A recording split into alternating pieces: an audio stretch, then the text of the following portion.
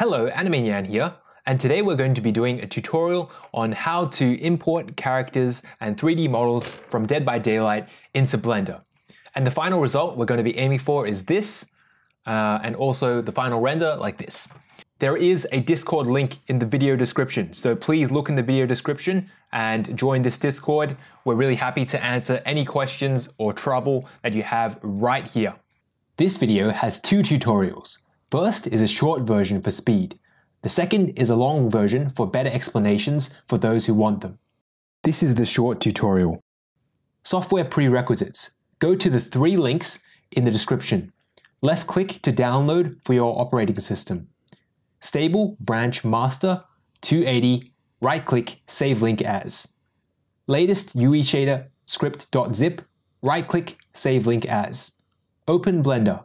Edit, preferences, add-ons, install, psk psa 280.py, install, UE shader script.zip, search psk enable, search UE shader, enable, go to the shading tab, press N, press reset and update presets after every update of UE shader script. Exporting meshes, go into your file explorer, right click on umodel.zip, extract files. Open umodel.exe.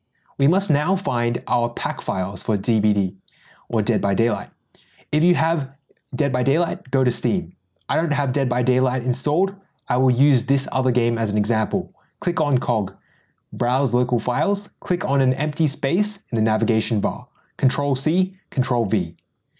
If you don't have Dead by Daylight, download the zip of the pack files in the description. Right-click Extract Files in the same folder as umodel. In umodel, override game detection. Unreal Engine 4.25 for current patch. Game, characters, campers for survivors, and slashes for killers. So campers, Guam for Kate, models, right-click, open folder content, navigate. Include meshes to see only meshes. Control-G to toggle specular highlight. Page up for next object and page down for previous object. Control-T to tag a mesh for export. When all wanted meshes are on screen, Tools, Export Current Object. Press O. In the Guam Models folder, select and export the base skeleton, _skeleton _ref. Right-click Animation folder, Export folder content. Importing mesh and skeleton. Open Blender. Press A to select all objects. Delete to delete all objects. N. Open Properties panel. PSK, PSA. Change the settings to mesh. Import everything except the hair and accessories. Change the setting to scale. Import the base skeleton. Select all meshes and select base skeleton last. Control P to parent with empty groups. Change the setting to all. Import all hair and other accessories. To hair and accessories, select skeleton of hair. Modifiers, child of. Base skeleton. Choose joint head 01 or try other bones and see if they work. Press set inverse. Now we need to test if the skeleton is set up correctly. Select the base skeleton, import PSA. Choose the sit on log animation. Scroll through the timeline, the mesh looks fine, it is all working. Press Ctrl Z to undo. Create materials. Press N to show properties. Load UE shaders panel. Select DBD Pit Princess clothing preset as preset to load. Scroll down to add shader map to all materials. In the input box, select Materials folder inside the Character folder, Guam Materials. Now select the Exported Game folder, which should be where you exported from umodel. Press A to select all objects. Press Add Shader Maps to all selected meshes. Now select DBD Pit Princess Skin as preset to load.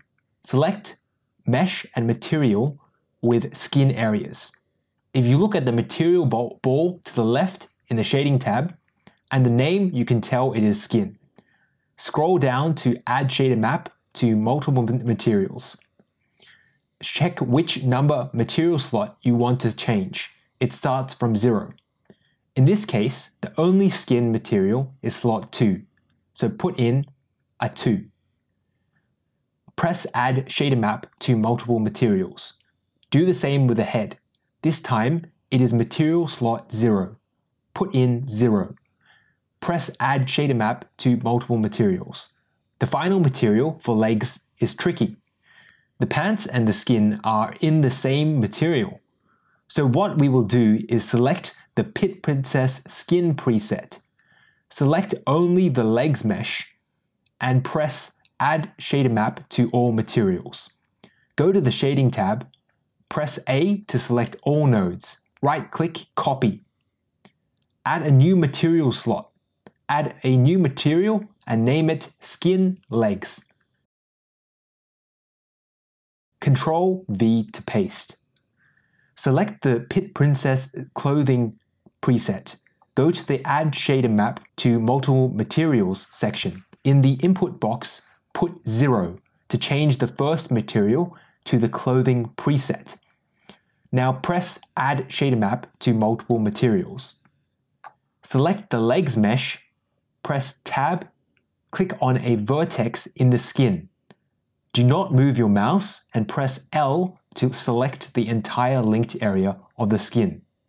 Hold the Shift key and select a vertex on the other leg. Do not move your mouse and press L to select the other leg as well.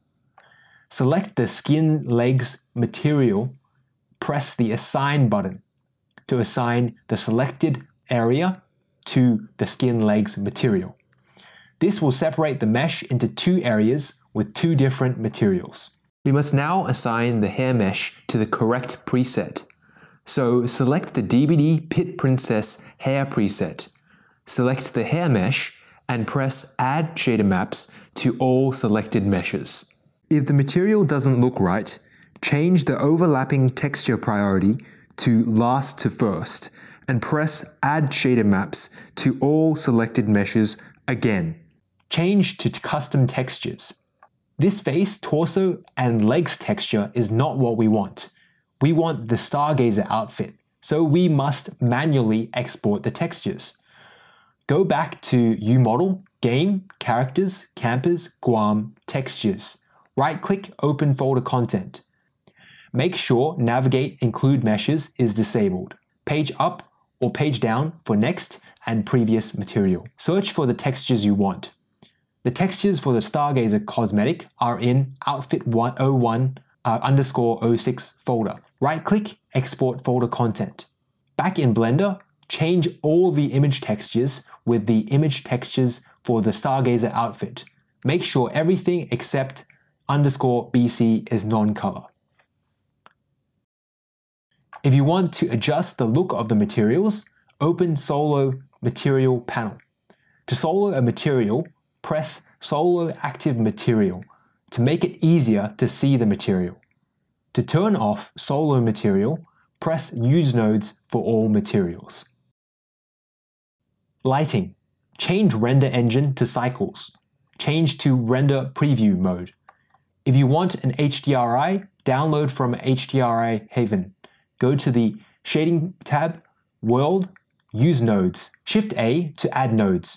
For HDRI, use Environment Texture and use this setup. Change rotation on mapping node to rotate our HDRI.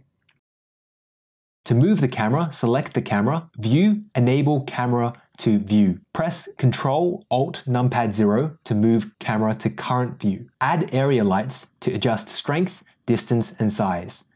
Backlights provide separation from the background. If you think the hair looks a little bit ladder-like, click on your hair mesh, go to the Modifiers tab, Add Modifier, Subdivision Surface. Make sure in Levels Viewport it's 2. To import an animation, select the base skeleton, Import PSA. Compositing. Once you are satisfied with the position and strength of the lights, in Render Passes, enable Denoising Data and Ambient Occlusion. In World Settings, change distance for Ambient Occlusion to 0.7 meters. Do not enable it. Then Render Image. Once the image has finished rendering, go to the Compositing tab, use nodes, and use this setup. To find the multiply node, get the mix node and change it to multiply. Change the multiply node factor until you are satisfied with ambient occlusion in the combined pass. To save the composited image, save as, and you are done. This video has two tutorials. First is a short version for speed. The second is a long version for better explanations for those who want them. This is the long tutorial. Hello, Nyan here, and today we're going to be doing a tutorial on how to import characters and 3D models from Dead by Daylight into Blender.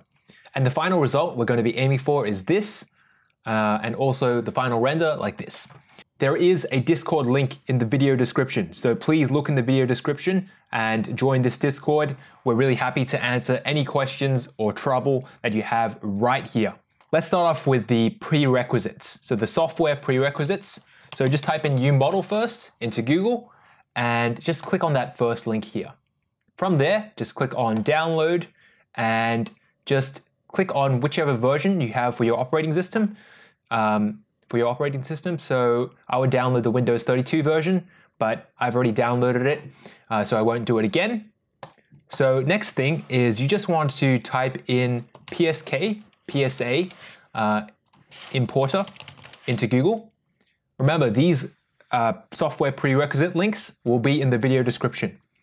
So you can just use that as well. So you just look in the video description. But yeah, so you want to click on here. And from here, you want to scroll down on this page and until you see Stable Branch Master. Right-click on that 280 direct link, and that's for Blender 2.8 and above, and click on Save Link As. And you just want to save it wherever. I won't do it because I've already saved it. Okay, and the final thing you want to do is you just want to go to the link in the video description because you won't be able to find this on Google. But this is a Blender plugin that I myself made. I spent like 2 months coding this, or scripting this, I should say. Anyway, just go here and go to the releases section here. So you want to take the latest release, obviously. So here, so it would be UE Shader Script v1.0.8. And you want to just right-click on UE Shader Script v1.0.8.zip. And you want to click Save Link As. And just save it wherever. And I won't do that because I've already saved it. Okay, so that's all done now. Now we just need to install the Blender plugins. So just open up a new Blender window, and we're just going to install those plugins right now. So just any general is fine. And you just want to go to the Edit, Preferences, and into the Add-ons tab. And now you want to click on that Install button on the top right. So from here, we just want to go to wherever you downloaded the plugins, so the PSK and the UE Shader Script. So first things first, we want to click on the IO import scene.py and just click on Install Add-on. I won't do that because I've already installed it. The next thing you want to do is just want to click on Install again and navigate to wherever you downloaded it. And you want to click on UE Shader Script v1.0.8.zip and press Install Add-on again. Again, I've done that, so I won't do it again. But from here, you just want to make sure that the plugins are enabled. So you want to type in PSK, and you should see this plugin right here. So you want to click on the left box, make sure that it's enabled. The import-export add-on is enabled. And you want to type in UE space shader and make sure that this one is enabled as well. Make sure that these two checkboxes are enabled. Okay, so now that we have installed the plugins, you should go to the shading layout space and just make this window a little bit larger. Press the N key and then go to reveal this menu and then press Save UE Shaders and then just go down here, expand this window a little bit, and always press Reset and update default presets. After every time you get a new update of UE Shader Script, right? So always remember, go to the Shading tab press N, go to Save UE Shaders, press Reset and Update Default Presets. So this will reset and update the default presets that come with the plugin. And do that after every update. And then you will have installed all the plugins required for this. You can close Blender. Now we want to do one more thing, which is to find where our pack files are. So first things first is you want to open Steam and you want to go to Library and you want to click on Dead by Daylight. From here, you'll click on the cog icon and you click on Manage and Browse Local Files. So obviously I don't have Dead by Daylight installed, but that's what you do. You'd find yourself in a content folder, and inside that content folder, you want to go inside and you'll find a packs folder as well. Okay, so you'll find something like this. So you'll find some folders with packs like this. If you don't own Dead by Daylight, do not worry. I have also made a Google Drive link to all the pack files. You can download that and just place it next to UModel. But if you do have Dead by Daylight, here's what I suggest you do. So once you've found that packs file, just copy all the pack folders in the same folder as where UModel was, okay? So in the same folder as where UModel was. As you can see, UModel is right here, and the pack files are right here. Okay, so just make sure to do that because it'll make it much more convenient if you have the space. So anyway, that's all done. So that's all the prerequisites. Now it's time to export all the characters and 3D models from the pack files, because the pack files store the 3D models of all the characters, the textures, and everything. So let's do that. So you should have umodel.zip or whatever, and you should right click on it and press extract here. Okay, and then you'll have these files here, umodel.exe and whatever. So you just want to double click on umodel.exe. From here, so this is the crucial part. If you're still just using the Steam files, here's what you want to do. So this is not Dead by Daylight, but I'm going to pretend it's Dead by Daylight, okay? So I'm going to browse local files, and I'm just going to pretend that maybe this is the packs folder, okay? It's not the packs folder, I know, but here's what I would do. I would click on the top bar, an empty space in this top bar here. The top middle bar, empty space, and as you can see, I highlighted this. Now, you want to press Control-C to copy, and you want to go back to UModel here. I'll just close that other UModel window. You want to go to this UModel window, and you want to press Control-A to select everything, and Control-V to paste over it. So if you're using the Steam files, that's how you do it. However, I am not using the Steam files. So what I would do is just click on these 3 dots, and I would navigate to where the pack files are, and I would press select folder. So I also suggest making a backup because it's behavior may update the pack files at any time, and it's good to have a backup. So press override game detection and click on Unreal Engine 4, and as of the latest update 4.7.2, use Unreal Engine 4.25. Okay, so that's all done. Just press OK. Okay, so from here, we just need to find where are the characters. So the characters are under the game folder, under the characters folder here. And as you can see, there's a left arrow. So you want to click on that to open up that drop down. Now the campers folder here are the survivors, where the survivors are located in Dead by Daylight. And the slashes are where the killers' 3D models and textures are located. So we just want to find, in this case, campers and Guam for Kate.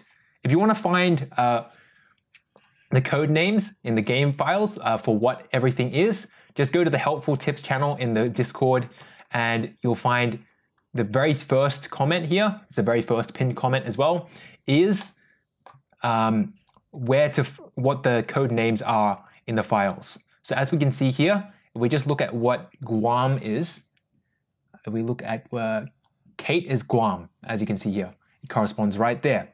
So yeah, so we're just going to open that Guam folder, and I'm just going to open it again, and I'm going to look for I'm going to click on the models folder here. So from here, I'm just going to right click on this model folder and open folder content. So this will open all the 3D models. From here, just make sure to click on this navigate, include meshes. Actually, I'll show you what happens if you don't include meshes. So if you don't include meshes, you'll see the textures as well. So we just want to see just the meshes. So we'll navigate, include meshes, make sure this is checked. And press on Control G if you don't want to see that weird specular highlight, I think it is. Okay, now we're going to use the page up and page down command, buttons to navigate. So page down goes to the next model or texture, and page up goes to the previous model or texture. So I'm just going to press Control T to tag a mesh. So this will mark a mesh as something that I want to keep on the screen. So Control and the T, okay? Control T. So that will mark it. And so as you can see, I've kept her head on the screen, and I'm using page down right here to go to the next meshes and see if there's anything I want from here. So I'm just trying to, I should also say, before I do anything else, 1 second, so I'll just close this for a second. I should also say that you should have an idea in mind of what you want to get first. So you should have a screenshot of what you want to get, the cosmetic. So I have, where is Kate? God, where is it? Kate. Okay, yeah. So as you can see here, this is kind of the cosmetic that I'm aiming for, but with the Stargazer outfit instead. So just make sure to have this on screen as a reference, and that will make your time much easier because you'll know what to find you're trying to look for in a UModel. So I'm looking for this, so this hair, so I'll press Control T to mark it. And I'm using the page down, page up again, if you remember. So I'm just going to find some of the next textures that I want. Okay, I'm just using page down to navigate. So yes, so I want this as well. So I want this set of pants. And now I'm just looking for torsos. So I'm just pressing page down to cycle. And yeah, so this is the torso that I want. And I think that's about it. So that's everything that I want here. So I just want to press Tools, Export Current Object. And now I'm just going to make a new folder, and I suggest you do this too, because it's much cleaner if you make a new folder for each 3D model that you export. So I'm just going to call this Kate American Dreamer plugin tutorial. And I'm just going to select folder, and I'm going to press OK. So everything, all these default settings are OK. Okay, so then from there, everything's opened. So I suggest you keep UModel open in case you need anything else. Okay, so now we're just going to open a new Blender file, and we're going to start importing everything. And yeah, I do realize there's a lot of plugins here, but it does make your life a lot easier. So we've got this new Blender file here, and I'm just going to press A to select everything, and I'm going to press X to delete everything. And I'm going to click on delete because we don't need any of this default stuff. Now I'm going to press, N. I should probably also enable screencast keys. Sorry, 1 second. I will just enable screencast keys. I should have done this before. There it is. Okay. Whoops. Okay. Yep. Okay, that's better. Yep. So I'm just going to press N to open up this menu here. So, and I'm going to go to PSK PSA. So this Blender add-on here, and I'm in the panel there, and I'm just going to click on Mesh. Make sure Mesh and reorient bones is checked as well. So yeah, so I'm on the Mesh setting, and I'm going to click on Import PSK. From here, I'm just going to navigate to wherever I exported those files from UModel. So I'm going to go inside the Kate American Dreamer plugin tutorial game, characters, campers, Guam, models. And I'm just going to go to the head, and I'm going to grab the head first.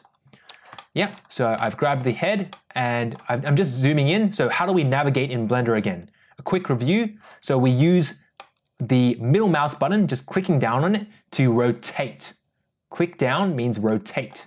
Okay, now middle mouse button plus shift means to pan. And middle mouse button plus control means to zoom in or out. So if you just review that a few times, you'll be able to navigate around the Blender viewport very easily. So I'm just going to use the control shift to zoom in, middle mouse button, and yeah, we're just going to move around a little bit. And then I'm just going to import PSK again, and I'm going to grab the hair again, and I'm going to go back, and I'm going to go back to the legs, and I'm going to go back, and I'm going to import also the torso. It may be a good idea also to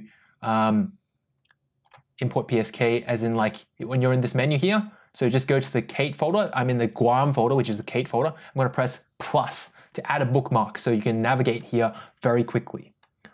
Anyway, that's all good. So from here, I'm just going to do one more thing. So just keep View Model open as a good practice because we need to import something else. So as you can see, we're in the Kate folder here, Guam, and we're going to go to Models, and we need to export the base skeleton.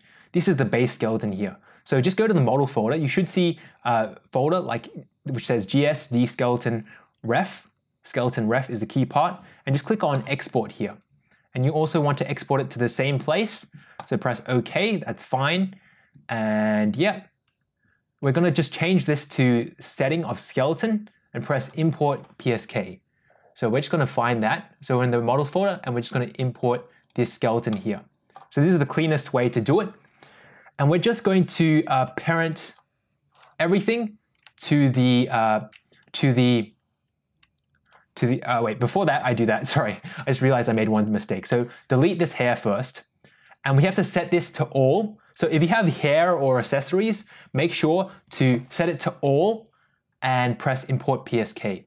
So hair or accessories, do it with this method, okay? So make sure that it has all. So that should import both the skeleton and the mesh. Okay, so it imports both of them together. So do that for hair and accessories. Now, what you want to do from here is we just want to click on the outliner to select all the meshes for head, leg, and torso. And I just held the shift key there and I clicked down on the torso here. So I selected head, legs, and torso. And now I want to hold the control key to be able to select multiple things. And I want to select the skeleton last. Make sure the skeleton is selected last. Hover your mouse over the 3D view inside the 3D view window and press Control P. And just click on with empty groups. So as you can see, what should have happened is the GSD skeleton ref, everything, all the other meshes here, head, legs, and torso should be parented to the GSD skeleton ref. Okay, now we have to take care of this hair now. So we're just going to, what we're going to do is we're going to add a modifier to it to make it easier. So just make sure you click on the armature of the GS hair ACC01 ref. So whatever the hair skeleton or armature, click on that, select it. Okay, don't select the mesh, select the armature. So the armature is the one with the person to the left of it. It's the icon, right? And then, so select the skeleton. Now what you want to do is navigate down to this Object Constraints tab on the right column panel. And then click on Add Object Constraint. Click on Child of, and we're going to target the GS, so just click on here, target the GSD skeleton ref, so that's the base skeleton. And you want to click on the bone. And what we're going to do here is just type in head. So we want to target this to the head. Okay, so we've just attached it to the head bone, but why should we attach it to the head bone? So I'm just going to delete that bone there, and we're just going to have a look at the skeleton. So I'm just going to select the base skeleton here, and I'm just going to press Tab to enter edit mode, right? So from here, we can just select a few bones. And you'll notice that the hair is closest to this bone right here. Wait, joint head 01. And well, it's closest to maybe one of these ones, like joint eyelid down, but we know that it should be joint head 01 because if you have a look at all the lines here are pointing towards this joint head 01. So the joint head 01 is the main controller and it controls every one of all these other bones which are parented to it. That's why we want to attach it, because it's the closest and it's also the parent, I guess, of all the other bones. Okay, but let's say that we were doing this for an accessory. We need to go through the same process for accessories, but it was an accessory for her hip. What we want to do is we want to select this other bone here. And if you can have a look at the top left-hand corner, that's where you'd find the name here, joint hip roll RT01. So yeah, I would probably, if it was on the hip side here, I would probably attach it maybe to this bone, or maybe one of the joint hip master 01, and I would test which one works better, because basically you just need to test and see if it clips more or less, and if it doesn't glitch out, basically. Anyway, I'm just going to get back to it. So I'm going to click on the hair mesh again, and we're going to add that bone, which is head, because it's closest there. And then what I'm going to do is just press set inverse. And you'll notice that the hair snaps right back to where it should be.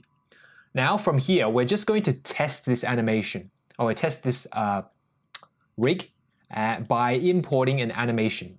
So we're just going to go to PSK, PSA, importer. Remember, press N to open this menu again, and select the base skeleton, just the base skeleton, and click on import PSA. So I'm just going to, oh wait, I forgot one thing. One second, let me just open up ViewModel again. We need to export the animations. So I'm just going to select that folder, and 4.25 again, and we're going to grab that animation right again.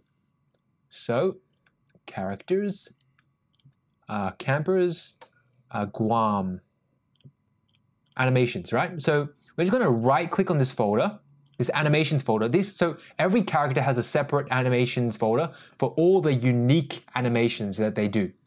For any shared animations, especially for survivors, you'll see they'll be under the common folder, under the, like these here. So they'll be somewhere in here, like these ones here, the female anim sequences, gestures, all these different things will be under the common folder for shared animations between survivors. But we want to look for the unique animations here, and we're just going to click on this folder, right click, export folder content. So this is going to export all the UAsset files there as PSAs. Yeah, so we're just going to select the same folder, press OK, and everything should be fine. Now, what I'm going to do is go back to Blender here, and I'm going to select that base skeleton, and we're just going to import PSA to it. So I'm just going to click on Guam, animations, and we're just going to take the, double click on the sit on log animation. This is the best animation because it moves the character the most. So if there's any problems, you'll probably see it here. And if we just scroll through the animation on the playback timeline, yeah, you can see that the hair is functioning correctly. Okay, that's great. So I'm just going to press Ctrl-Z a couple of times until I haven't imported the animation. And we're just going to do one more thing to finish off just the importing of this model. So I'm just going to select all the meshes. So I'm going to go to this area here, top right, what do I call it? I forgot it. The outliner. And I'm just going to open up the GSD skeleton ref as well. And I'm just going to hold the control key and just left click to select all the meshes here. Can you see how I haven't selected any of the skeletons? Not the hair skeleton, which has the skeleton icon or the person logo icon thing, and not the skeleton ref. I've just selected meshes.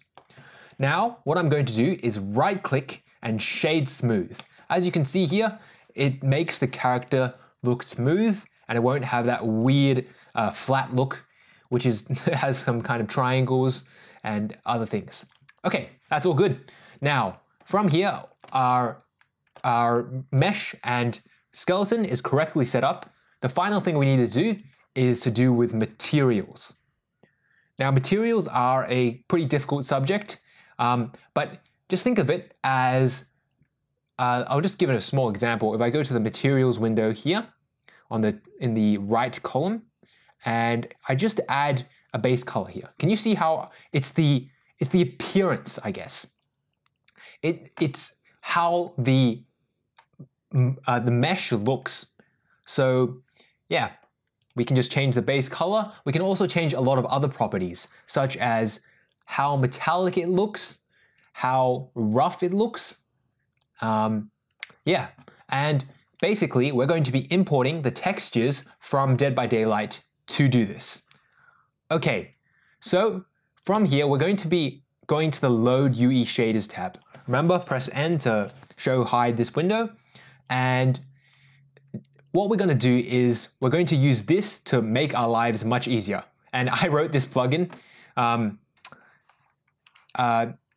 with the help of Aaron Elkins, so thank you, Aaron Elkins. But yeah, it does seem intimidating, but just bear with me for a second. So the first thing that you need to do, if you see this Select Preset in Folder window here, just select a preset that you want to use. So you can select a folder first, so you can look at the different folders that you have, and by default, the plugin will come with some default plugins, default presets for shader maps.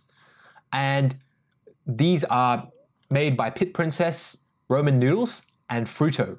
And they are fantastic, ready to go. So all you need to do is just select one. So I'm going to select clothing. Okay, and I'm just going to go to the next step here. So you can ignore these shader map settings here. By default, they should be correct. So do not worry. We can have a look at that later if we need. Next thing is, can you see this load shader map methods? Now this is the most important thing. So you've selected a preset that you want to use, and this preset is for shader maps. So someone's gone in here, and let me just make an example of what I mean by a shader map. So if I just go and I click on the hair here, and I go to the materials, use nodes. So what I mean by that is someone's gone in here and they've saved a specific kind of thing here. So maybe they've done something like, I don't know, they've added some nodes here. I'm just going to pretend, obviously this isn't the correct node setup, but they've added some nodes here and they've saved this for you to use yourself. And this will make it a lot easier. Okay, so anyway, that's fine, but so that's what a preset is. It's a shader map which will help you load how the material looks, I guess. So anyway, let's look at this most important option here, the bottom, add shader map to all materials on selected meshes. So we're going to add a shader map to all the materials on all the selected meshes, right? So we're going to select some meshes. So can you see how I've selected several meshes? It doesn't matter if you also select the skeletons, that's fine as well. But you've selected the meshes, and select multiple meshes, the instruction says, and add shader maps to all the materials on the selected meshes. So you can see here, if I just have a look here, these shader maps here, they're all empty. They have nothing in them, right? So let's have a look what happens when I just select all the meshes again, and I'm just going to put in a materials folder. So what is the materials folder anyway? So I just pressed that directory to search for a directory, and I'm going to go to Guam again. And can you see how in the character folder of Guam, there's a materials folder here? So that is what you want to be looking for. Inside the character, Guam, add inside materials. This is an optional thing, but it makes adding shader maps much faster. And the second thing here is select exported game folder. Can you see how there's a exclamation mark there? So the exclamation mark means this field is required. If you have it empty, I'll show you what happens. it says error, the required exported game folder field marked with exclamation mark has not been filled in. So yeah, it doesn't work. So let's put something in there. So let's go back to the Guam folder that we've been working with from the favorites, and wherever we exported the games, or we exported the meshes, the game meshes. Now, can you see, if you just go to the very start of where you exported it, you'll see that there's a game folder right here, and this is the folder that you want to use. So just press accept here, and then all we need to do is just press this button right here. So you can just press it, and have a look at that. It's pretty fantastic. So not only does this save a shader map here, it also looks at the props.txt files to load textures dynamically to your shader maps. So let's have a look. All these that were empty previously, these materials or shader maps, were completely empty before, but now they all have something in them. And let me show you what I mean by props.txt files. So if I just go to wherever I exported Kate and her textures and her 3D meshes, let's have a quick look here. And I'll just go into the game, characters, campers, Guam. So can you see I've went into the character folder, which is Guam, code name for Kate, and then I go into the materials folder here. So can you see how there's props.txt files? And if you have a look at these materials right here, let's have a look at this one here, MIGS shirt 006. So let's have a look for that exact same name right in the materials folder. Sometimes it will also be above, so it might be in a common folder. For example, it might also be in the characters, campers, materials folder here, but we'll just look in this materials folder in the Guam folder, the individual character folder first. So I'll just have a look for it. And you can see there's a props.txt file with the exact same name. So if I just have a look here, it tells us the path to the textures. And this is how the plugin works. So because there is this file which has information about the materials, I can dynamically, or this plugin can dynamically load those textures there. So let's have a look at that shader map for this material here, just to show you how it works, so you aren't completely bewildered. So first things first is someone saved this shader map here.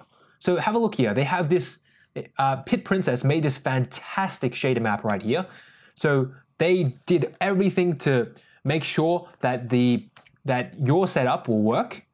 And basically, let's have a look at some of these names here.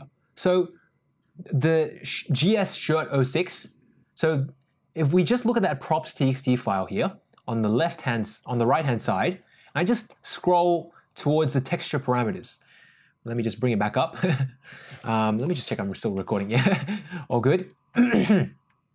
So let's have a look at texture parameters, 0. And if we just move this across a little bit, you can see that it shows us the location of these textures in our folder. Game, characters, campers, Guam, textures, outfit 006, and it tells us a name here. That's the crucial thing about these files. They tell us what textures should be added. And crucial thing here, parameter info, name equals diffuse. So the diffuse means what color should it be? What color should the mesh look like? And so it tells us the purpose of this texture and where it's located. And that's how this plugin works. I'm telling you this because sometimes we have to manually do this as well. Okay, so anyway, I'll have a quick look. Let's have a quick look at finding this one, and I'll probably move on from there. But let's have a quick look. So if we just look in the same folder here, so we're looking for campers, Guam, textures, outfit 006. So campers, Guam, textures, outfit 006. And can we see that we have these materials right here? TGS shirt 006, TGS shirt 006N, and these were told to us by the materials, by this props.txt folder. So that's how the plugin works. It just checks this materials info file, puts it into here. And yeah, that's basically it. Yeah, and it loads these shader maps that have already been made for you by someone else, which is the fantastic part as it makes it much, much, much faster. Okay, yeah, so basically that's it for there, and it looks all good, I think. Yeah, so it looks all good, but we're not done yet, because let's have a look at what preset did we load here. We loaded the Pit Princess clothing. So that doesn't really make sense, does it? So we loaded the clothing to the skin, to the hair, to everything. So that's not right? So what we need to do here is we need to actually load the correct presets to the correct places. So let's just do that. So let's hide the skeleton here. So I just see the mesh now. And so I just click this eye to hide the skeleton. And now what I'll do is I will just change these to the correct ones. So right now we loaded the shading, so we loaded the cloth one here. So that's fine, but this torso here is skin. So the only thing we want to change is this third one here, this MIGS torso 00. So that's when we come to this next box right here. It says add shader map to multiple materials. So let's look at the instructions. Select a mesh. Okay, I've selected this mesh right here of just her torso, and enter material indexes separated by a space and add shader maps to multiple materials. So what we can do here is we can just, let's have a look. So what index is this? This first material is index 0. This second material slot is index 1. This third material slot is index 3. So what we want to do is we just want to, oh wait, sorry. This is 0, 1, and 2. So we want to load to the third material slot. Remember, it starts from 0. That's why we need to have it as 2. So we're just affecting this MIGS torso 00. Okay, so that's all. And then we just need to make sure that we're selected the correct preset, DBD Princess Pit Princess skin, because this area is just the skin, the torso 00.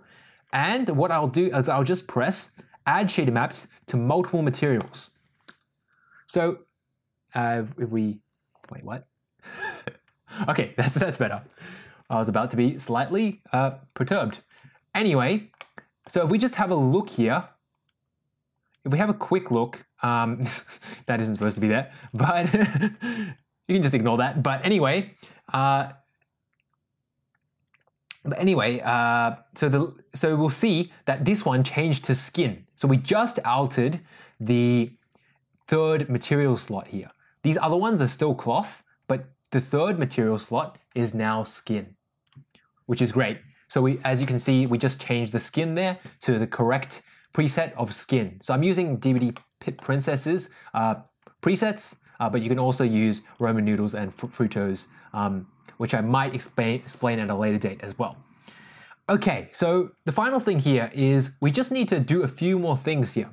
So let's also add this DBD Princess skin to perhaps this first one here, MIGS head 00. And if you just look at the preview window of the material, you can see that that's just the skin. So if you just look at the little ball there, on the left-hand side of the material, in the material shading window, you can see that that's just the skin area. So that's how I know that I should add the skin texture to it. So what material index is this? This is index 0, right? Because we start from 0, and MIGS eyelashes is 1. And which ones do we want to affect? Just MIGS head 00. So we just want to affect material slot 0. So let's just add that. So click on that button, add shader maps to multiple materials. As you can see, we changed the skin correctly. Don't worry, it will look good quite quickly. It is a little bit pale at the moment, but do not worry. Anyway, let's go to the jeans now. So now we can see there's only one material here. That's kind of difficult, but we have a solution here. So what we need to do is just press So select the mesh first and press Tab to enter edit mode. What we're going to do is we're going to separate just the area which is skin from that. And actually no, sorry, we need to do one more thing first. Before we do that, press the plus icon to add a material slot and press the plus icon to add a new material. And we're just going to name this skin legs. Right, so we just want this material here to have the skin texture to it. But what we're going to do here is we're just going to add the skin texture. So we're going to go to DVD Pit Princess skin, and we're going to add it to the clothing and the skin together first. So we're just adding it to material slot 1, MIGS legs 01. Right, so we're just going to add this, but we're going to have to go to the shading tab again. And if we just copy everything here by pressing, if you just click in the empty space, press A, and while you have your mouse in the shader editor, right click, copy, and go to skin legs. Now you just want to press A and press delete and press Control V to paste. So you're just pasting what our skin material was into the skin legs, which is great. Now what we want to do is we want to change this GS legs here. So this GS legs will just be for the pants. So we're just going to change this one here of material slot 1 back to pants. So we're going to go DVD Pit Princess clothing and just add shader maps to multiple materials. So we just added it to the material slot 1, material slot 0, I guess. And all we need to do now is just apply this skin legs material, right, to the mesh. So let's select the mesh, press Tab to go to edit mode. And what we're going to do is you can just click in empty space to deselect everything. So click in the 3D view in empty space to deselect everything. Then click on somewhere which you know is skin, right? So I've just clicked on the leg right here and hover your mouse over another area which is also in the skin texture. So another vertex which is in the skin, and press L. So that will select the linked vertices. Now, so you should have selected the whole leg, but we're going to hold the Shift key here and select another area which we know is also skin, and hover your cursor over an area which is also skin here.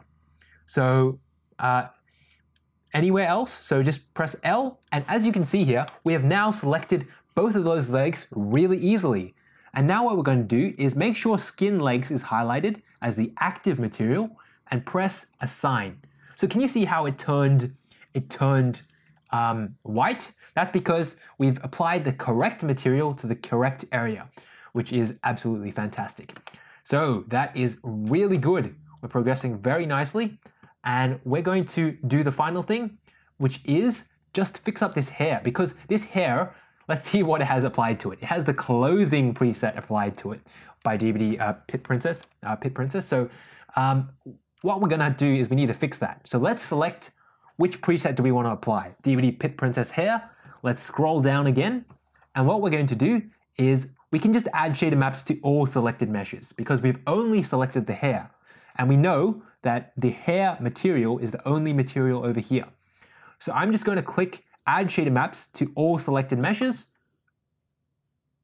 And yep, so don't worry about this, there is an error here. So the problem here is if we just have a quick look for this hair material.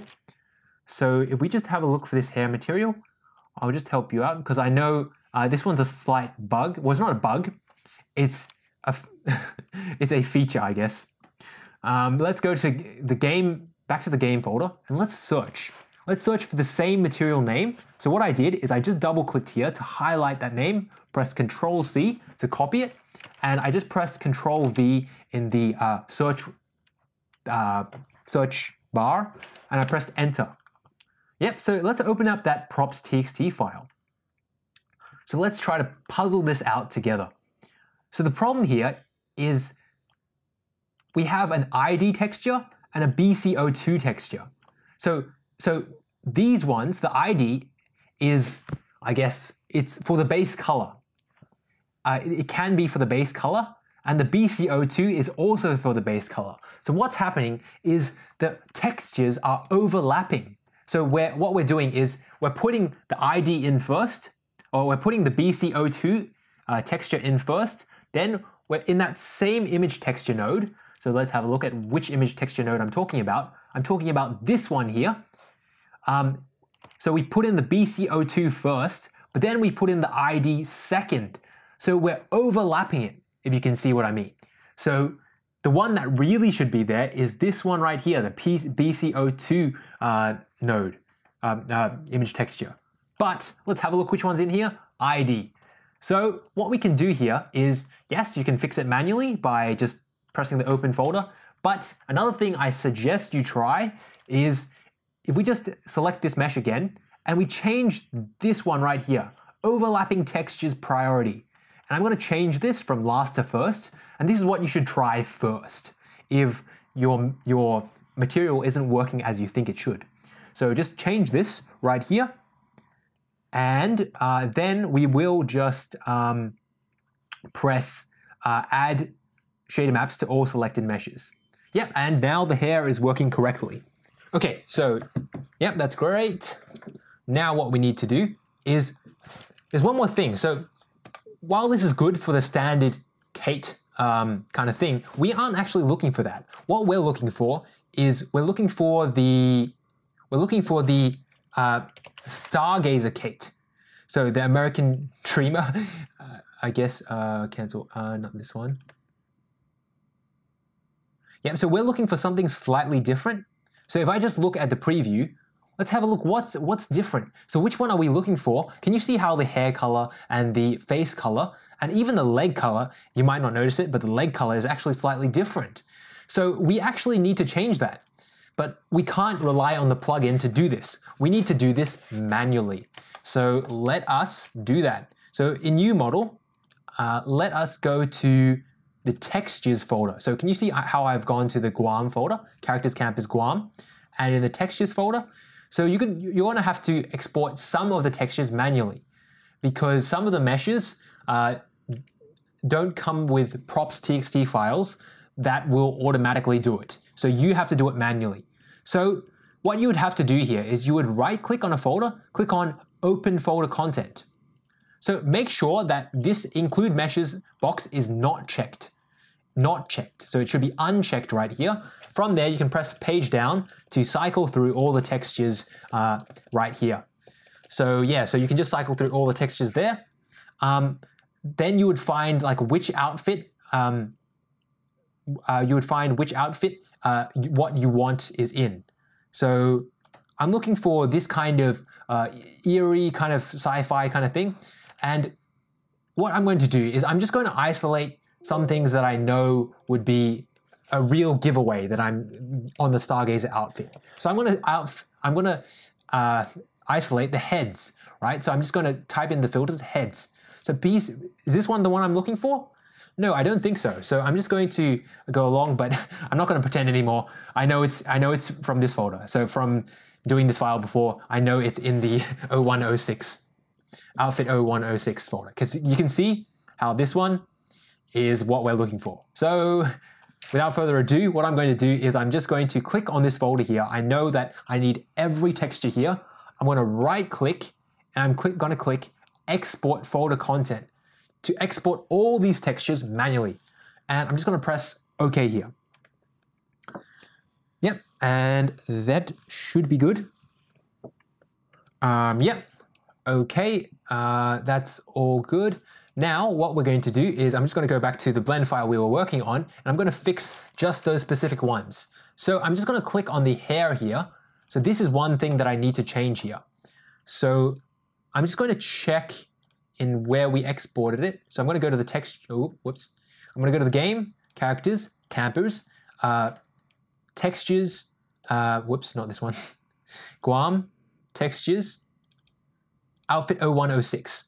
Right? So these are the ones that I need to add to our shader map. So what I'm going to do is I'm going to look at the hair one. So right now I'm texturing the hair. How can I tell? I just look at the material name on the right-hand side panel. So it says CMM hair. Cool. So I'm just going to type in hair right here. So these are the ones that we need to replace. Why is this not working? That is funny. Oh yes, sorry. The hair is actually in a different folder. I completely forgot. So the hair is actually in a different folder. So the hair is actually in this folder right here. So it is in 01 here. So if I just look at hair, I'm looking for the red hair. Whoops, it's not this one. So it should be, hopefully one of these. Hair. So I'm looking for hair 006. No, not this one.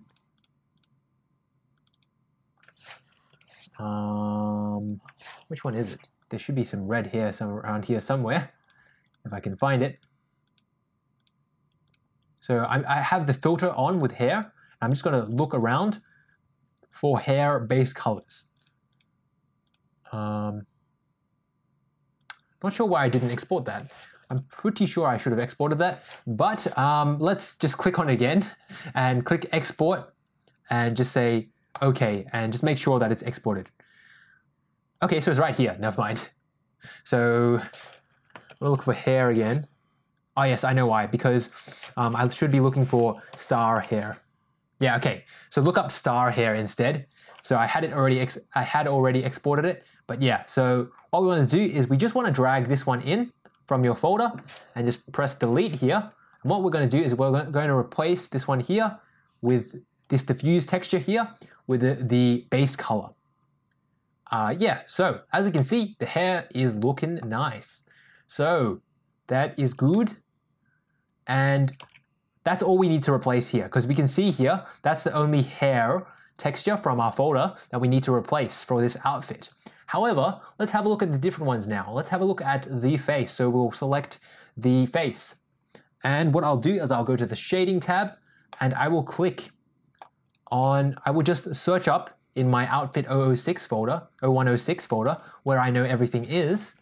I will search up, so what material am I texturing? I'm texturing the head. So I'll search star head. And yep, so these two are the ones that I need to replace. So which one's the BC? BC is diffuse. So I'll just drag it in. And also this ORM here, I'll drag it in as well. So I'll just delete this BC. I'll put it in here. Wait 1 second, actually, yeah, okay, yep. I'll delete this BC, I'll put this one in, and I'll connect it to diffuse. And this ORM here, notice something very special, it is non-color. So make sure the new one is also non-color. So you delete that one, put this one in, and let's just put it into there, and make sure it's on non-color. Otherwise, it will look very weird. And yeah, that's all good. And, oh, whoops, is there anything else? No, there is not. So we just leave everything else for this outfit, and let's click on the legs as the final part. So the legs are the final part we need to replace, and let's have a look for that. So let's go search up in this outfit folder, this textures folder, leg. So star leg. And let's just replace these ones. So we need to replace BC, N, and ORM. So we need to replace all three here. So I'm just going to delete this BC, delete that, put this one in, put that one into the diffuse, and then let's put in the ORM and N. So the N and the ORM, remember the non-color setting. So as you can see, the ones that were previously there had non-color, so we have to make sure that these ones are non-color. This is because ORM and N, what they are is they are black and white information. So they're just information. They should be on the setting of non-color.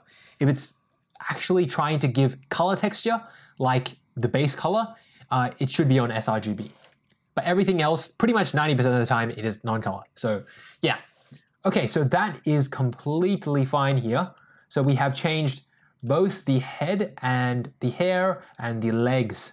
So that's actually looking really good. So the final thing we have to do here is this part here. Can you see this? There's this solo thing. So let's just close everything. So we're just going to close these triangles, and we can use this solo material so it is easier to adjust. So what happens here is we're just going to select a material, and we can click solo active material. So this will just solo that material. It will make sure that this one's the only visible material first, so we can adjust it a little bit. Because while these are good, what we should do is we should adjust them a little bit. 1 second, sorry. I will just look up one thing. I will look up one thing in the documentation, which is just, okay, so yeah, so if we just look up here, using Pit Princess's presets, for the cloth shader, softness is meant for soft fabrics like cotton, hardness is meant for leather or rubber, fuzziness is meant for things like silk. Translucency is anything that's supposed to be really thin. So for this one right here, all we're going to do is we're just going to open this one here. So we're just going to make it a little bit wider, and we're just going to adjust these settings a little bit right here. So we're just going to adjust it until it looks right to our eyes. So I'm just going to adjust the softness, hardness. So its softness is for soft fabrics. So we're just going to up that softness a little bit and see if that's okay. I think that around this, I'm just doing this by eye, and that seems okay. Yeah, so I'd say that's okay. We can adjust the fuzziness and whatever. So fuzziness is meant for things like silk. So this isn't really silk, so we can bring the that down a little bit, perhaps. And this is what you want to do with every one of them. Okay, so just pretend, I'm going to pretend I'm done here. I'm going to press Use Nodes for all materials on Active Mesh. So as you can see, we can now see everything again. So let's also solo this, this torso, if we can adjust anything here. Actually, we don't need to adjust anything here. Yeah, so this is fine. So we'll just use nodes for all materials on Active Mesh to see everything again. And we're just going to adjust one more thing, which is just the pants. So I'm just going to adjust. So I'm just going to press Solo Active Material so we can see just the pants and the legs, the shoes. So this is the workflow that you want to go into. So you want to adjust things. So let's have a look at those pants. And let us just adjust a few settings. So again, softness is meant for soft things like fabric. So is this really that soft? No. So let us turn it down actually. And is it fuzzy? So fuzziness is meant for things like silk. So we can just turn it down a little bit as well. Yeah, so this is up to you. If it looks okay by eye, it should be okay. And yeah, I think we'll just say that's done. I'll say use nodes for Active Mesh, and let's just change this one here. So let's solo the hair. It doesn't even matter here, but anyway, because that's the only one on this mesh. So let us go to shading and let us have a look at just the hair section. We can edit that.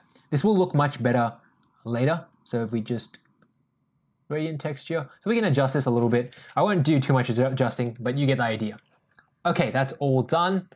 So that's the entire workflow. And now all we need to do is just set up some lights and we are finished. So let us do that. So I'm going to add in some lights and I'm going to add in a camera. So let me just add in a light here. I'll add in the camera. And what I'll do is when I select this camera, I'm going to press N. I'm going to press item, view, and I'm going to say camera to view. And what I'm going to do here, I'm just going to press, when I select this camera here, I'm going to just press numpad 1 to go to front view. I want to use the middle mouse button just to move a little bit. And then I can, when I have the camera selected, I'm going to press Control, Alt, numpad 0. As you can see there, that moves the camera location exactly to your camera, your Blender view camera is. So it moves it exactly there. Now I'm just going to change this, I want to change this aspect ratio right here, this resolution. So I'm going to go to the render settings, go here, I'm going to go change this to 1920 as well, so it's a little bit more square. And yeah, we can just zoom right in a little bit. I'm going to go to the camera and I'm going to change the perspective. Usually I like to use a very large focal length. This makes the background much better as well. It makes the background seem much closer, I should say. And yeah, I think that's a good view of it. We'll also go to this Engines tab right here. And I'm going to select Cycles. And yeah, that should be all good. So we're just going to press N, and I'm going to uncheck the box which says Camera to View. So this means that moving your camera right now will no longer change the view in the actual camera. So yep, that looks fine to me. I want to change this to GPU compute as well, because GPU is generally faster if you have a good graphics card. And now we're just going to take charge of the lighting. So I'm just going to go to the top left-hand corner right here. I'm going to hover over that corner right there. I'm going to click and hold down on that, and I'm just going to drag to open a new window. Now, from here, what I'm going to do is I'm just going to change this to normal mode right here. So this thing right here. And I think this base color is, I don't know why this base color is still purple. Doesn't matter. It shouldn't be purple anymore, but that's fine. I maybe shouldn't have changed it at the start, but it doesn't matter. We're going to use this left-hand window to adjust the lights, and this one right here, I'm going to go to numpad 0 again to get up close and personal and change it to this one right here. Oh yeah, before I forget, I do want to do one thing. So I want to go to the Compositing tab. I want to click on Use Nodes right here.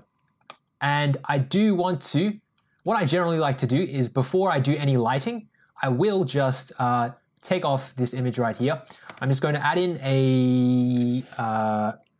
an environment. And then, wait, is it even here? Environment, where are you? Am I in the wrong place? I'm in the wrong place. Whoops, not in the Compositing tab. So just press Ctrl Z a couple of times. We did not need to do that. Go to the Shading tab and change this object here to World. Now, what we're going to do here is we're just going to add so just say Shift A to search to add a new thing, and we're going to go Environment Texture. Yep, so we're just going to add an HDRI. So an HDRI is a fantastic tool for lighting realistic outside lighting. So it's not as good if you're looking for indoor lighting, but it's still fantastic. So where do I get my HDRIs? Just search up HDRI Haven. This is a place for 100% free Creative Commons Zero things. So what I just do is I generally like to go here. I will browse the 200 HDRIs, and I will look for probably an indoor scene, or in this case, I think I selected a night scene. Anyway, I selected like one of these, I think. I think I selected this one actually. And what I did is I just clicked on here to download. 4K is already fine, so I think 4K is fine for most purposes because we won't be seeing much of it. We won't be using much of it in our scene, but I downloaded that somewhere here. So I downloaded that in my Blender project inside my HDRIs. I used that. Yeah, so that's how you would do that. And before we add these lights, so I'll just delete these lights right here, and I'll just show you what it looks like. So this could be your final render already. You could just say, I'm happy with this. I'm happy with how it looks. And yeah, that's fine. That's fine by me. And if that's what you want, that's okay. We could make a couple of adjustments to this. So let me just go to the Shading tab, and let me go to Cycles. Wait, sorry, the render view, the viewport rendering. Oh, not viewport, the render viewport. I don't know what it's called. Okay, let me just close this as well, just to give myself some more space. Whoops, I did not do that in the right way. It doesn't matter. So yeah, this looks okay. And what we can do is we can increase the strength of this. If we want to see it to be a little bit brighter, we can just say 1.5. Yeah, this looks okay. And it's really realistic lighting. However, the key is it's realistic lighting doesn't mean it looks good, okay? So generally, I don't really like to do this. There's another thing you can do is you can add a mapping. Is this the correct node? Gosh, what was it again? UV map? No, it was not. Map.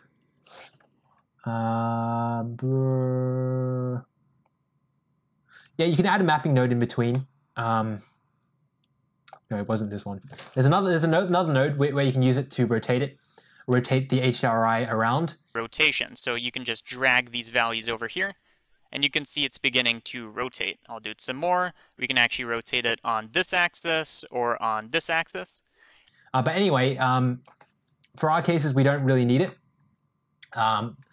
because I'm not really going to be using this one as the full lighting because it's realistic lighting doesn't mean it looks like 100% good. But if you want to render, you can just render here. So you can just render image, and if that's your final product, fantastic. However, what I want to do is I will just go back to that shading tab, and I will change this strength to something really low, to maybe like something 0.3 or something. Yeah, that looks okay. So this has some really low lighting, and what I'm going to do is I'm just going to go to the camera here. I'm going to go to film, I'm going to go to transparent, so I don't see that background.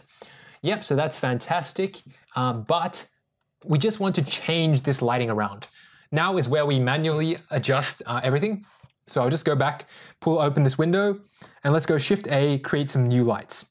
So let's create some area lights. Area lights give you the most control, I believe, and we're just going to move it a few lights. So I'm just going to move this one to the side, maybe a little bit up.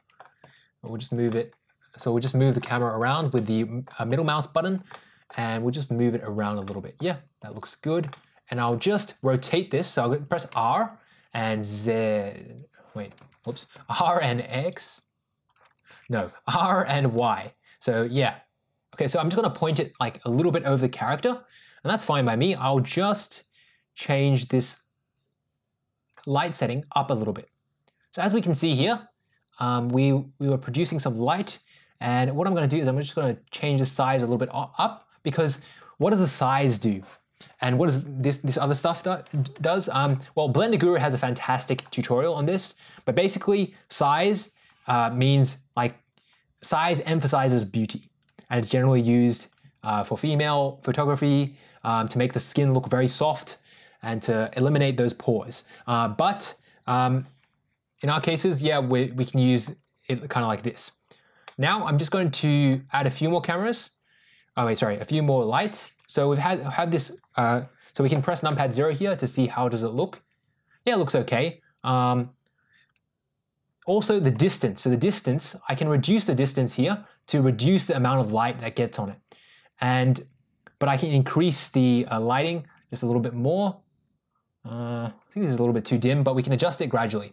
Anyway, we'll press Shift A, add another light. I'll add another area light. What I'll do here is I'll just add it right behind. I've also changed that this light type to disk. To be honest, you can't really see the difference unless you have a very reflective surface. So it doesn't really matter if you use disk or other. So I'm just going to create a backlight here. I'm going to create a few different light sources. I'm going to make this a little bit brighter, I feel. Maybe reduce the size a little bit. I want to see some really dramatic kind of lighting. So I just want to see like the left side of her face just a little bit bright. I can tell it's currently underexposed. So anyway, that's fine. And let me just rotate RZ, or whoops, RX, to rotate it towards Kate. Yeah, and that's fine. So as we can see, it's on a little bit of an angle here. So actually it isn't, but RZ will make it a little bit on an angle because we want to have this one as the backlighting. So we want to make this really, really bright. And what you'll start to see is there will be a line, there'll kind of be a line here separating Kate from the background. So if I can actually get that. So 1,000, yeah, okay, that's kind of working, kind of ish. I might need to rotate it Z and move it a little bit more. Okay, yep, so RZ even more. So if you just rotate it around the side a little bit more, you'll get more of that lighting effect, RZ. Maybe just move it a little bit this way. Okay, so as we can see, that's a little bit more extreme. I don't want it so extreme, so I'm just going to move it back a little bit. And I'm going to go RZ and maybe something like that. That should be okay. So you can see I have a little bit of a cutting Kate out from the background. As you can see, it cuts out her left side quite nicely. And what we're going to do here is I want to do one more thing. So I want to go Shift D. So I Shift D. I press Shift D to duplicate that light right here. I'm going to go RZ to rotate it back like it's straight. And I'm going to put this right behind her hair. And you can see what effect that it will do. it will make her hair look fantastic. So just going through her hair, and we can see it has that kind of effect, which is really nice. So it makes her hair really, the color kind of stand out. And what we're going to do is I'm just going to brighten this up a little bit on the left-hand side because it's not really bright enough. And don't fear shadow, as Blender Guru says. Shadow is your friend. You still want to be creating some good shadow. But make sure that your subject is still not underexposed. So I have some nice shadow on the right-hand side, and I think that should be okay. It's pretty much on par with what I did in my other render. If you have a look here, this is what I did in my other render. Oh yes, I forgot one setting. If you go to your camera, you should go to, where is it, a render, and just go to post-process, where was it?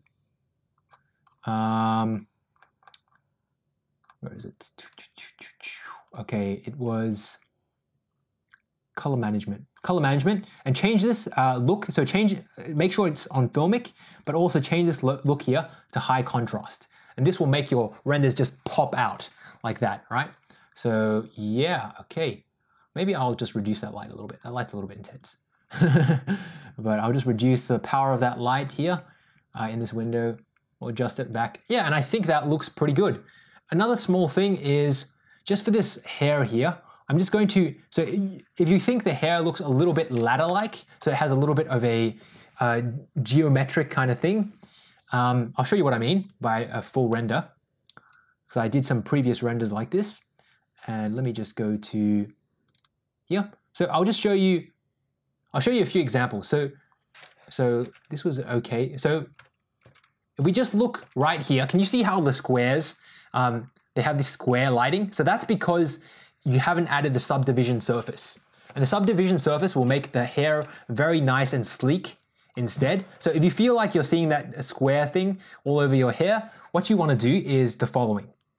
So you just want to click on your hair mesh, and what you want to do is just go to the modifiers tab, add modifier, subdivision surface. Yep, so yeah, and just make sure in levels viewport it's 2, and in render it's 2 as well. And that will be fantastic. That will make sure that your hair doesn't have those square artifacts and is very good. Okay, I'm thinking that's pretty much it. So I think we'll just add a pose to this. So I might as well also just add, so hold the shift key to select everything here, like also the meshes as well, and press M to move that to a separate collection. I'll call this Kate, American Dreamer. And what I'll do is I'll just, am I recording? Just making sure I'm recording, all good. And yeah, that's fine. What we need to do here is we just need to, so we have the cameras there, that's fine. We have the light. Yes, I'll just add a pose to her. Yep, so I'll just click on this base skeleton right here. So you can click it in the outliner as well, which might make it easier. Press N probably in this window here. So press N, select the base skeleton in the outliner, and then we're just going to go to PSK. And I'm just going to import just some random animation. Maybe this one here, idle menu animation. Yep, and we can see that she looks kind of like that. That's okay, so I'll just hide her skeleton again so we don't have to see it because it's kind of annoying, just for the purposes of preview. And yeah, so we can see that she kind of looks like this. Yeah, so she looks kind of like that. That's fine by me. So I'll just leave her in this pose, that's fine. And I will just render this out. Okay, so yeah, so I'll just render this, I'll just enable 2 things. I'll enable the denoising data and I'll enable ambient occlusion. Just for the ambient occlusion here, we want to go to the ambient occlusion tab, where is it? So in the render settings, there should be ambient occlusion somewhere here. Okay, ambient occlusion should be right. Oh gosh, where is it? Where's ambient occlusion? Just when I'm trying to find it. Ambient occlusion. Ambient occlusion, where are you? Where is ambient occlusion? I legitimately cannot find it. Oh, there it is. So it's under the world settings. So don't enable ambient occlusion. Just make sure that the distance is not 10. So 10 meters is it's very large, and it's meant for like city blocks or something. What we want to do is just adjust this to something like 0.7 or 0.7, and you don't need to enable it. You don't need to build it into the render. We're going to add it next. Okay, so just make sure denoising data and AO ambient occlusion is checked, and we are absolutely, finally, done. So I'm just gonna press Control S. Well, I don't really need to save. That doesn't really, I'll save it. I'll save it. I'll save it. Just save often, guys. So I'm just going to save this as Kate, American Dreamer, plugin tutorial. And what I'll do here is I'll just render this out now. So I will just press render, and I'll render image. And we'll just wait until it's all done.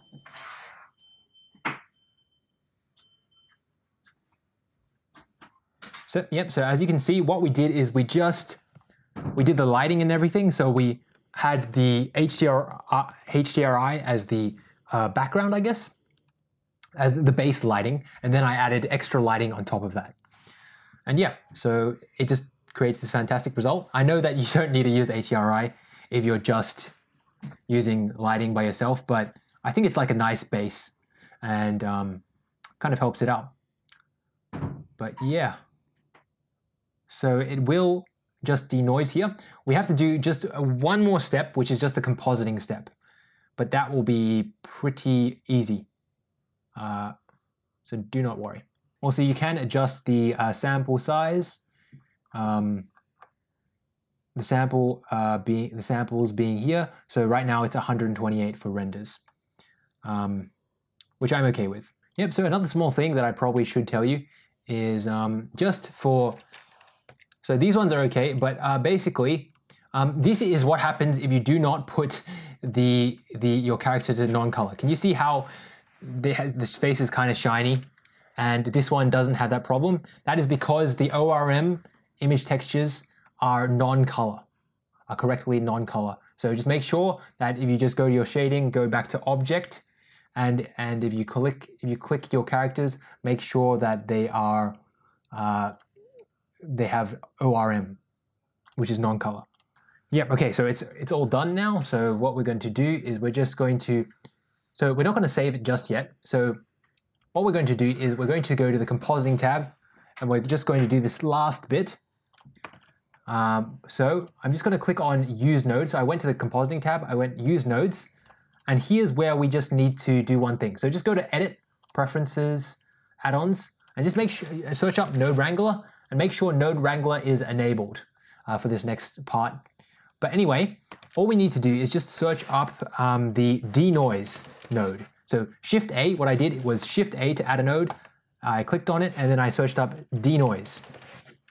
So this is the best way to do it. So just go, so connect denoising normal to normal, denoising image to image, and denoising albedo to albedo. And what we need to do here is we would just connect this one to image. So this is just the denoising part, and this is Intel's denoising node, I believe. And what we want to do is we also want to add in the AO, so the ambient occlusion. So that will add in the shadow. So before I do that, so because I have the Node Wrangler plugin enabled, I can just press Control Shift left mouse button, and as you can see, I can see what the ambient occlusion looks like. It actually looks like that. So if we press in the so you can see how it adds shadow. It adds shadow to all the locations there. So it will add shadow back into the lighting, and so it'll make the character look better. So that's how it will look. And what we're going to do is we're just going to adjust how we're going to add that to the image. So I'm just going to add in a mix node. So Shift A, and then I did a mix node. Turn this to multiply, so it just uses the black information here. And then I'm just going to put this this AO into the second image input there, and this one into the first image input. And what we're going to do is I'm just going to connect this one up here. So now what I'm going to do is I'm just going to go change this one to a image editor. I'm going to click on just the render result. So as we can see here, the best option usually is like a 0.404 is generally 0.404 is generally the best option.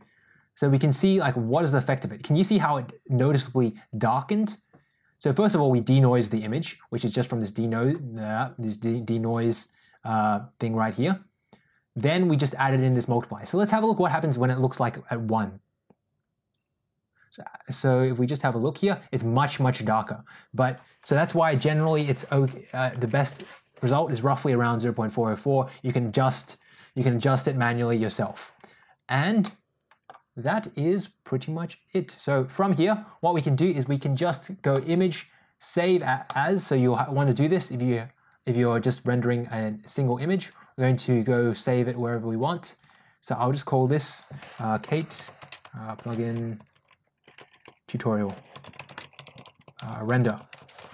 And yeah, so that's the lowdown on how to do it and how to use the plugin, or the basics on how to use the plugin.